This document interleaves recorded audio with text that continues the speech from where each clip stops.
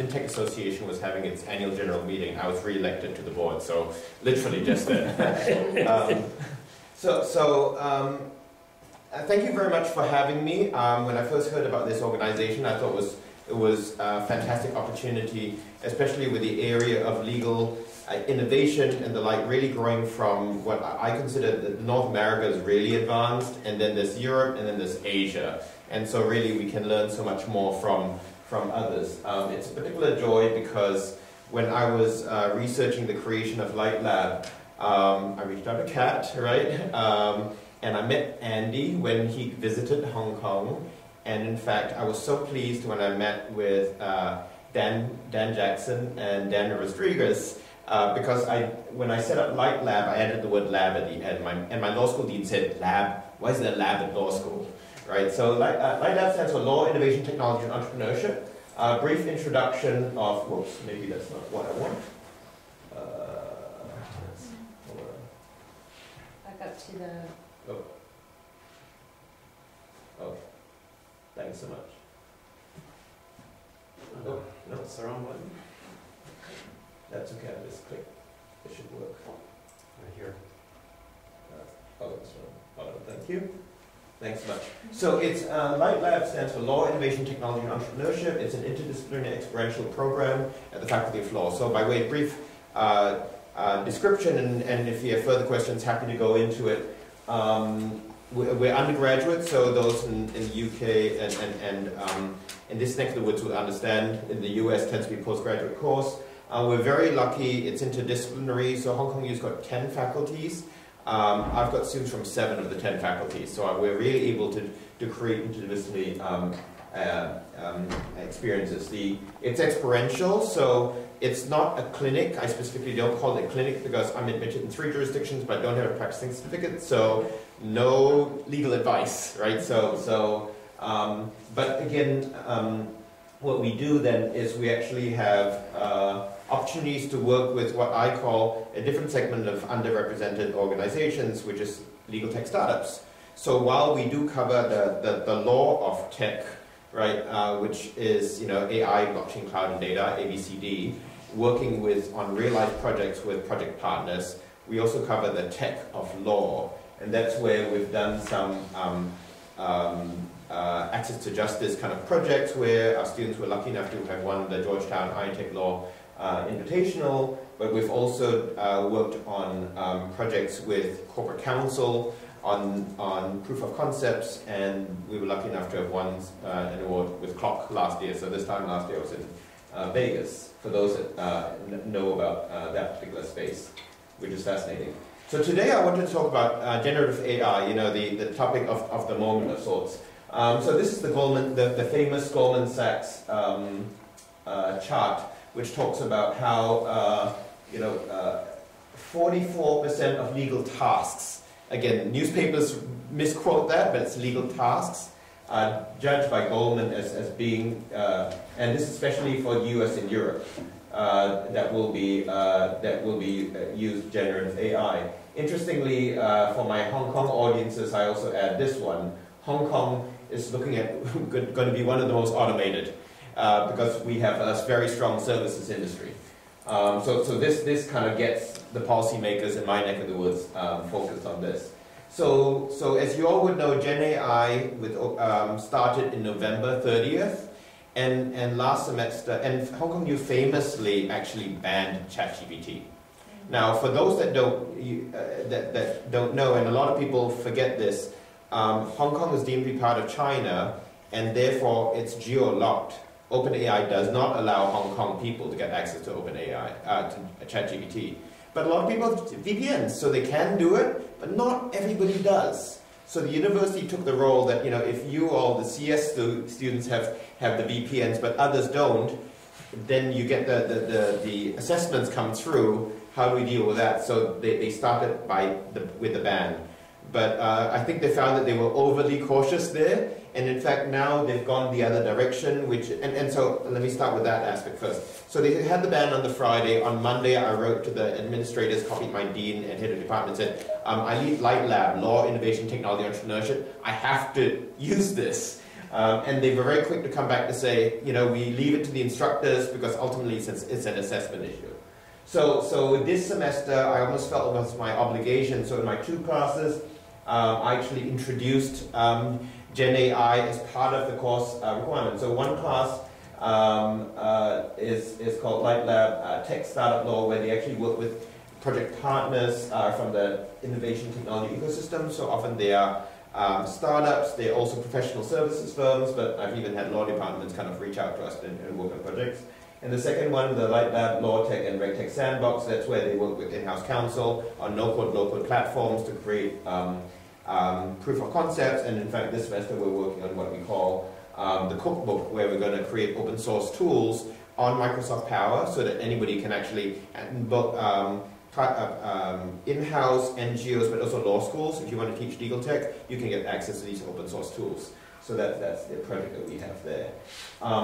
So these are the big thematic things for the legal profession. As you've heard, I spent a long time in private practice and in-house.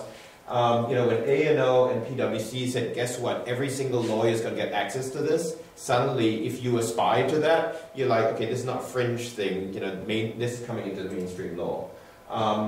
Importantly, everybody's got Microsoft, and Microsoft is now going to introduce Copilot, which is going to allow you to create PowerPoint presentations using all your data, to create papers using all your own data and like. So watch for this space. And again, Microsoft is something most lawyers know. Word is, if any document they know, not Excel. They don't know Excel, but they know Word. Now, so when we come to the issue of prompt engineering, the first issue is access, right? One of the things when introducing into the class is to make sure that everybody does have access. So you've got some that are, a lot of students do have VPNs, but some don't. So, but in fact, it's my students that tell me about these alternative platforms like Poe and the like that allow you to access some of these tools, but without going through the main elements. So what they were tasked with really developing legal, you know, so I like to give agency in my class, so the students get to choose what they want to actually work on. So what legal test case do you want to use? I need to make sure they get access to Gen AI, so they have a choice of the different ones. Some even chose Notion. You get to compare the different Gen AIs, because sometimes, as you may know, you ask the same question to the different Gen AIs and you get different answers, right? How do you develop and share the legal prompts? That's what, you know, Daz from MIT now calls legal prompt engineering. And then how do you have reflection in relation to your learnings? So the pictures down below are some of my research and thinking.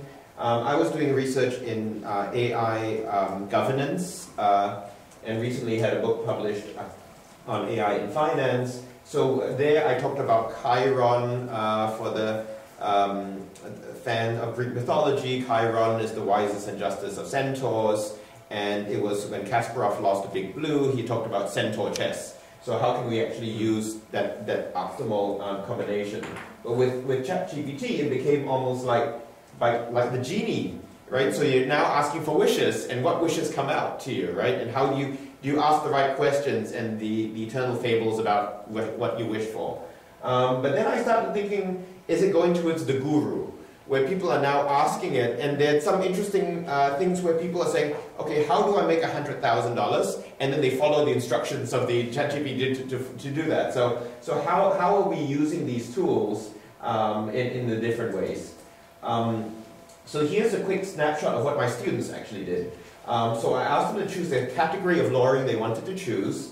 Contract review, contract drafting, court pleadings, legal research, correspondence due diligence, legal workflow, and patents. So those are the ones that they had actually chosen. So for example, I've anonymized the student names, but you know, whether it's to review certain kind of documents. So one of the things I had mentioned was, so the two basic rules are, number one, everything that you have got to check everything, right? We all know about hallucinations. Secondly, you know, don't put confidential information in. We know about the Samsung situation. So especially when ingesting certain kind of documentation, we need to get it from public sources. So that's where Edgar and like is important. So some of them looked at loan documents, or employment contracts, On the contract drafting, some of them sought towards generating kind of contracts and like as well. One student even looked towards pleadings, basic kind of pleadings, and then coming out. There are, of course, legal research and correspondence, letters of demand, which is actually something it does pretty well because of the nomenclature. And then we also had a set of students that actually started using ChatGPT to create workflow and the like. And so what I asked them to think about is, you know, who is the user of this? What is your persona? What use case do you have? So this is the great thing. It doesn't matter what area of the law you have, what point of view you'd like to have, what form. And then I asked them to also draft, you know, what are the risks, what weird stuff did you encounter? And last but not least, what are your reflections? And then from there, I described this as using students as learning partners. So because as we all know, none of us actually had expertise in this. We all learned, you know, as the students learned. And so then we created a shared drive where they got to share their tips and tricks, including, you know, what magic words do you use, and then what chains of thought prompting did you actually create, and so that we have we created a tool that we could all learn from and the like as well. So this is actually, at the reflection stage, I actually asked the students to do reflections, and this became quite interesting. A lot of them started off being more fearful of it, but the final outcome was really, they were more, the vast majority of them were excited by what they feel this can make them more efficient and in terms of their future. But the second most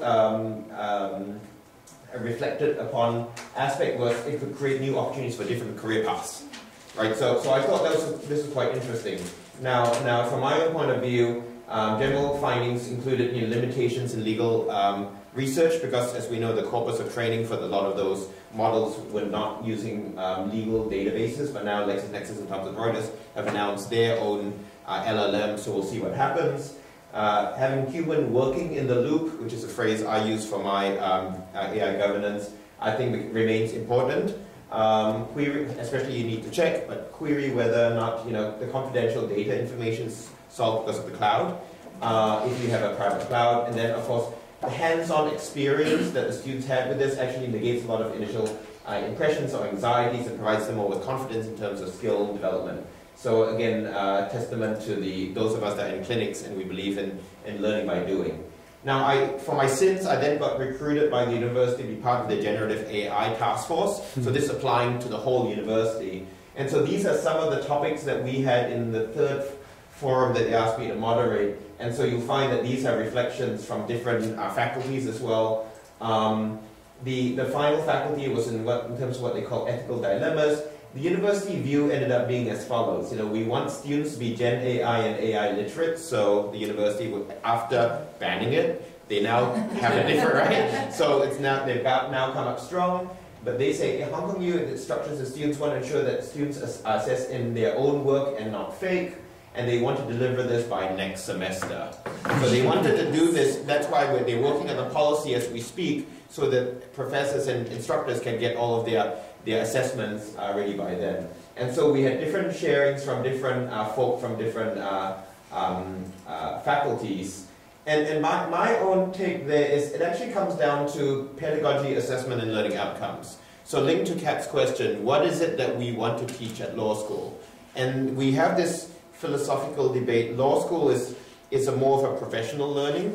It's interesting for those of us who teach it undergraduate versus postgraduate, because by the time they go postgrad, they should know that that's what they want to do, and it costs a lot to do that, right? Whereas undergrads, my oldest son is 17, he's now exploring the world. He doesn't know what he did. I didn't know what I wanted to do at that age, but this is the age that a lot of us are studying this. So I think it does come down to thinking about the learning outcomes, thinking about how we're actually approaching in terms of what they're learning and how they're learning, and then addressing assessment. So in our LITE lab, we actually throw a lot of different fun things, right? So the final deliverable for the main class that I have is actually digital artifact. And some of these are, some people use the word AI proof. So what courses are you going to have that are going to be AI proof? Because that's what the going in assumption is. Right now the technology is not able to detect it. So it's digital asset artifacts, group work, That's why I like Andy's kind of assessment kind of aspects. Individual learning reflections, end of semester presentations. We actually focus on the product of what they actually deliver that we mark, or we getting them to focus on the process of what they're doing. And then with the experiential learning, they actually learn and they get project partner feedback, and they also have peer assessments as well. So with that, that's a little bit of a sharing in relation to what we were doing in the last semester. I hope to learn from all of you as we all stumbling along together. Thank you.